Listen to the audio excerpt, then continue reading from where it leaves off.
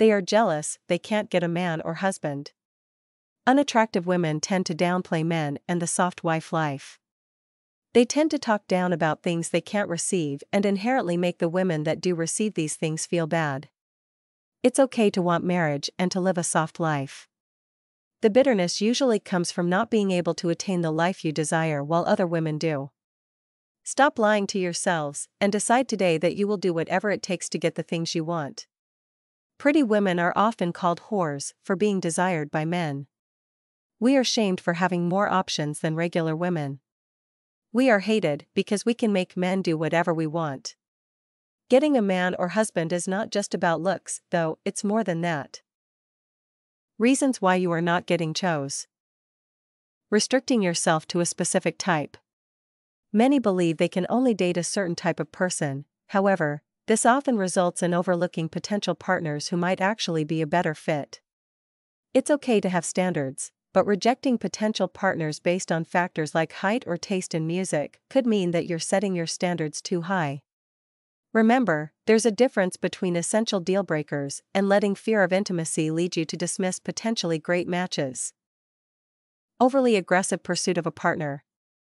While it's understandable that you might be eager to find a partner, desperation can be off-putting. Pursuing someone too aggressively can often attract the wrong kind of attention. A balanced approach is key. Show interest, but avoid coming off as desperate. Men chase, women attract. Holding out for perfection. Reality check: no one is perfect. Not even you. If you're holding out for Mr. Perfect, you might want to ask yourself, is he out of your league? It's important to be realistic in your expectations. Attracting a great partner requires that you also bring something equally appealing to the table. The way we protect ourselves from being used is by being real. If a man is 10 and broke, but you are 5 and rich, he may be using you. Men care about looks. Education and job success only puts you around more successful men, it does make you more appealing to them. Avoiding social situations. If you're not putting yourself out there, how do you expect to meet anyone? While online dating can be fruitful for some, it doesn't replace the value of face-to-face interaction.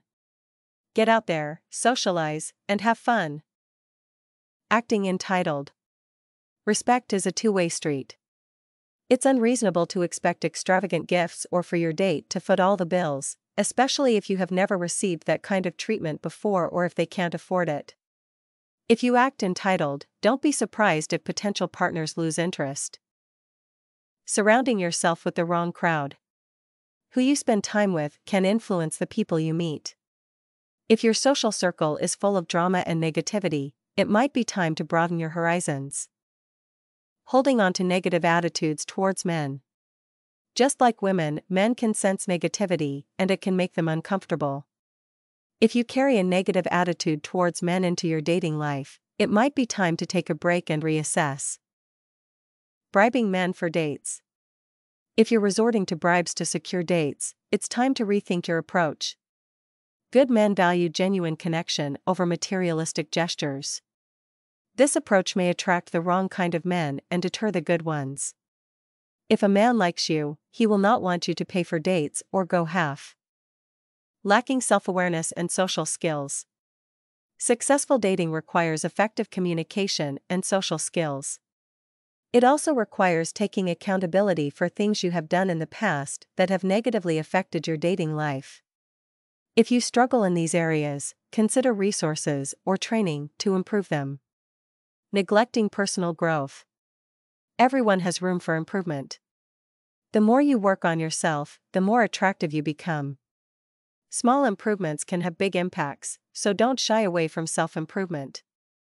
Avoiding these common pitfalls can significantly improve your chances of finding the right partner. Marriage is still the goal. Marriage is often viewed as a significant milestone in many cultures, yet some women may never marry even if they desire to do so.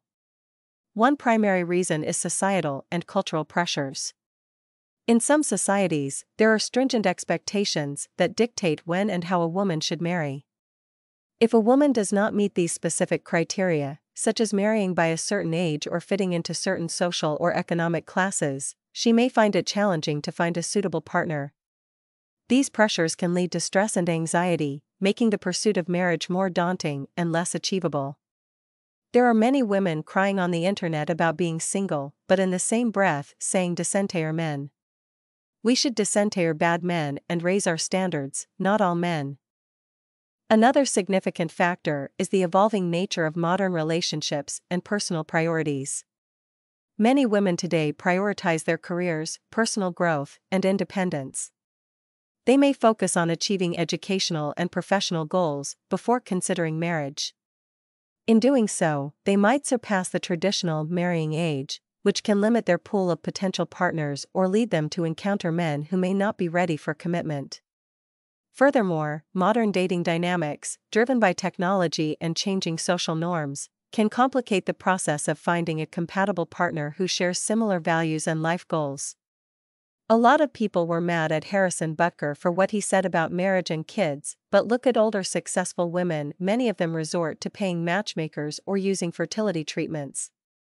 The reality is other women are lying to these women, so they don't have to compete with you in dating market.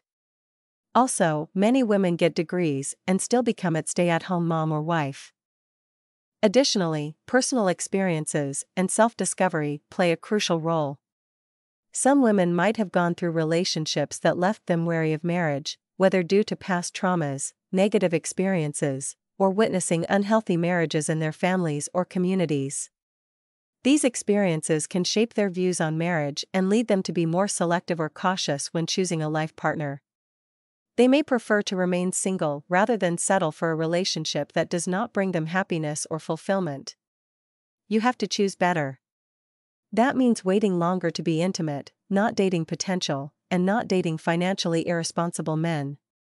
It also means being stern about what you require in your relationships. Some women accept whatever, then are mad that is what they got. Then they shame the rest of us who have no problem getting a man to commit or to provide.